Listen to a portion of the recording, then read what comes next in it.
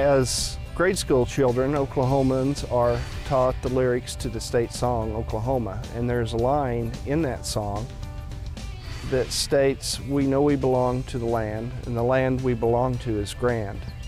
So it's ingrained in us, it's part of our culture that we take care of the land that we live on. When Rodgers and Hammerstein wrote the title song for the 1940s Broadway musical Oklahoma, little did they know they were capturing a sentiment that would guide the employees at Trails End Farm some 60 years later. Trails End Farm is in northwestern Kingfisher County, Oklahoma.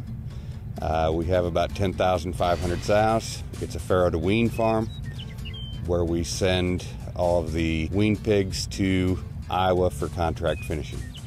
Trails End Farm is located basically in the most remote corner of Kingfisher County. We're roughly at least 2 miles from the nearest neighbor. The site was located because of that isolation. We have basically 560 acres here that the site sits on. The land here is rolling sand hills, very sandy soils. It was primarily pasture before we built the farm here. We've put 2 pivots on it.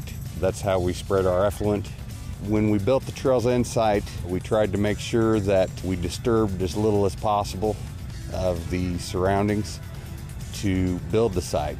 Other than what we put up for the pivots and the site itself, we left untouched. Also, we left the trees and the natural flora intact.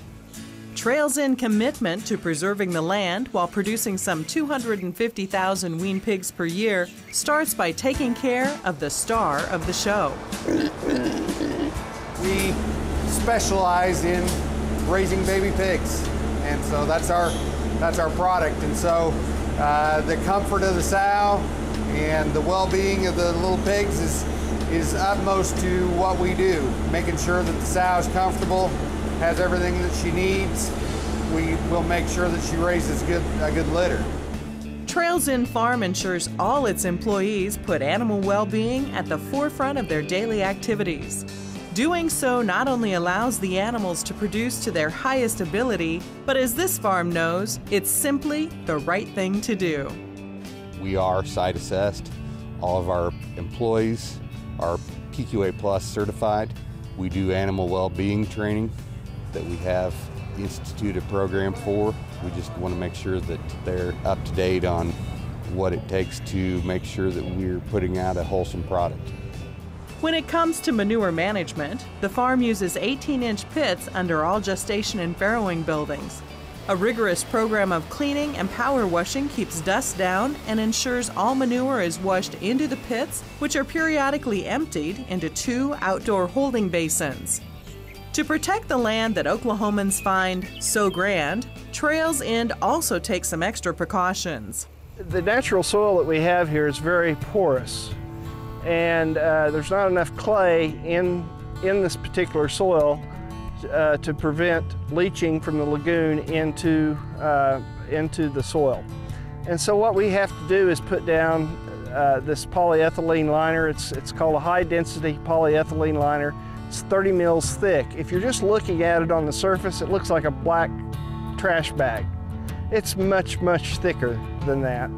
It's welded, certified by engineers to be free of hydrologic connection between the fluid in the lagoon and the groundwater. As a further safeguard, Trails End installed groundwater monitoring wells both upstream and downstream from the lagoons. Liquid effluent from lagoons is spread on cover crops using irrigation pivots at agronomic rates. Not only do the cover crops provide uptake for nutrients in the effluent, they are important to Trails End soil conservation efforts. We employ the water cycle, the nitrogen cycle, the various nutrient cycles that nature itself has. We take advantage of that and actually make the land more productive than it would be in a natural setting. When it comes to community outreach, Trails End is a good neighbor and a great ambassador for the pork industry. The farm, part of Roberts Ranch, provides pork for the Red Dirt Barbecue Cook-Off in Enid, and contributes 50 to 60 hogs per year to various other local charitable causes. The pounds of beef and pork that are produced, the amount of forage that is produced, is much more than what would occur naturally. And we're actually using a very beautiful system of recycling the material that we actually use in our production. It's a very natural process.